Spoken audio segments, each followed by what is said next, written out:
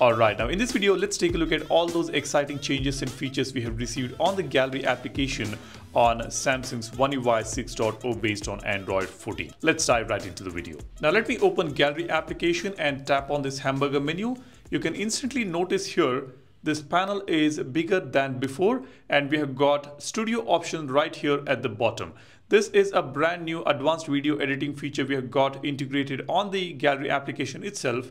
You can just tap on this to go to the saved projects and you can start a new project by tapping on this particular tab here. I have made a separate dedicated video for this studio application. If you have missed it, you can go ahead and check out this channel. Now let's go back. Now here, let me go to videos. You can see on the top right corner, we have got a brand new icon here now, by tapping on which we can directly go to the selection menu. We can select the video clips right from here and then we get this option movie at the bottom. We can tap on this to directly go to the studio application to edit or create a movie right from here. That is just perfect. Now this new icon wasn't there in the previous version. Now the next improvement or the change we have got on One UI 6.0 inside the Galley is the enhanced editing layout. Let me tap on editing option here on an image. You can see we have got a brand new layout now. The new tools menu makes it much easier to find the editing features you need on this layout now. You can see on the left hand side I've got the previous version of editing layout here on One UI 5.1 and on the right hand side I got the new layout. The straighten and perspective options have been combined now, which are available right here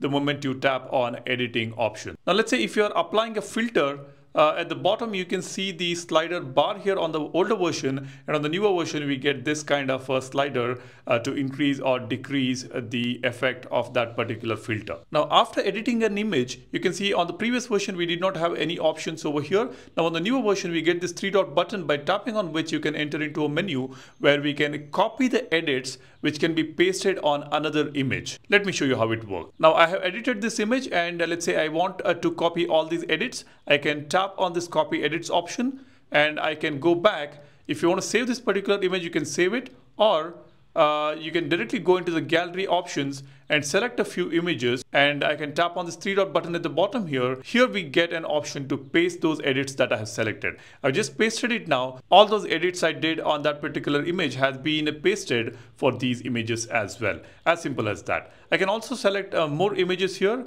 and I can tap on a three dot button here and we still get this paste edits option. All we need to do is just tap on paste edits. Now this is a very important feature. We can easily copy the edits and paste it on multiple images at once, which is just fantastic. Next one is private share integration in quick share album. Now let me tell you what exactly this means. Let's open Gallery. You can see I've got this quick share album right here.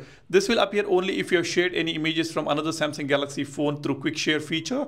Now when you open this quick share album, you will see this brand new icon here. This is the private share icon, by tapping on which you can go to the private sharing history right here.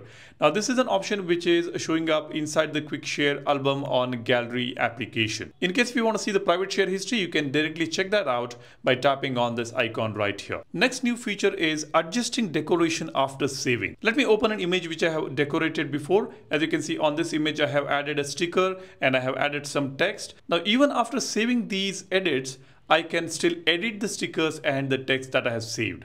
Let me show you how to do that. I'll just tap on this image and tap on editing option. Now let's say I want to edit the text which I've saved before. I can go to text. Now I can tap on this text. It'll get selected and this is when I will be able to edit that text again. Now let me go back. I will tap on stickers. Now I can tap on the stickers which I had added before. I can move this around and I can edit it, and if I want to delete it, I will be able to delete that as well. This is how we adjust or edit the decorations even after saving it in the past. The next one I want to discuss is about the Gallery Labs. We have got 4 brand new features on Gallery Labs now. To enable Gallery Labs, you need to go to this hamburger menu, tap on settings, go to the about gallery here and keep tapping on this version number. You will get this hidden Gallery Labs option. It says this is only for internal tests. The function in labs are not official and can be disappeared. Now some functions may not work on the beta, so be wary of that. I'll tap on Gallery Labs. Now you can see on top One UI 6.0 We have got simple bottom options in viewer, return to viewer while exiting, show date address floating view, and we also have remote gallery feature which can give us access to an album of the remote device in the same Wi-Fi domain. Now I had tried testing this particular feature which did not work for me. If you remember in one of my previous videos I did share this particular feature. A couple of them are not working on mine. The first one is working, simple bottom options in viewer. When I enable this, the menu option will go to the top. As you can see, when I tap on this image, I don't see this three dot button at the bottom right now. It is showing up on the top right. I can tap on this to go to the menu.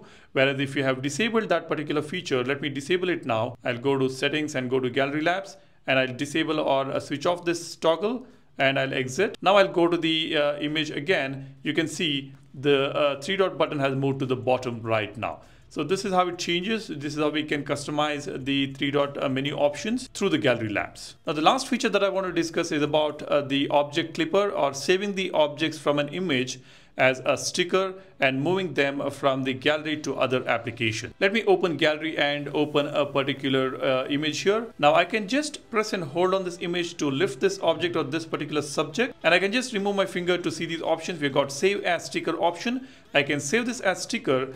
Now I can go back on the Samsung keyboard. This sticker will be available to send it on WhatsApp or messaging app or email or anywhere you want.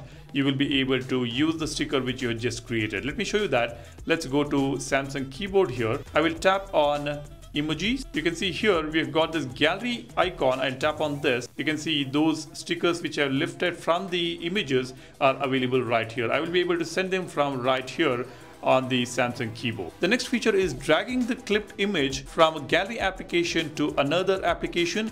I can just press and hold on this image to clip it. I can just drag it, and I can swipe up to go to the home screen. Let's say I want to save this image on a note application. I can just open the note app, create a new note, and drop it right here.